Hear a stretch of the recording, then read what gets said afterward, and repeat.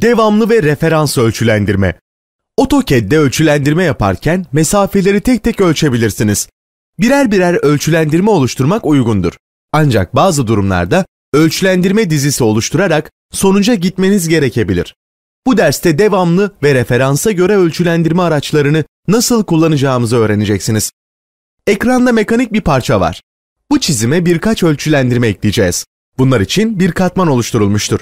Şimdi çizimin sağ ve sol uç noktalarından ölçüm yapın. Yapılan ölçümü biraz yukarı yerleştirin. Mekanik parçanın baştan başa ölçüsü alınmıştır. Fakat eğer bu diğer noktaların konumlarını ve ölçümlerini isimlendirmek istiyorsanız, ölçülendirme dizini oluşturarak işinizi daha kolay halledebilirsiniz. Home sekmesindeki Annotation panelinde ölçülendirme araçlarının bir bölümü bulunur. Bunun yerine ölçülendirme ile ilişkilendirilmiş araçların tümüne erişebileceğimiz Annotate yani açıklama sekmesine tıklayın. Gördüğünüz gibi tüm ölçülendirme komutları burada yer almaktadır. İşaretli düğme, ölçülendirme dizisi oluşturmanıza yardımcı olacak düğmedir. Bu işlemi yaparken ilk ölçülendirmeyi elle oluşturmalıyız. İlk olarak doğrusal bir ölçülendirme oluşturacağız. Dikkat ederseniz Home sekmesindeki aynı açılır menüye sahibiz. Şimdi burada Linear yani doğrusal ölçülendirmeyi seçin. Ölçülendirmeyi baştaki uç noktadan hemen yanındaki uç noktaya doğru oluşturun.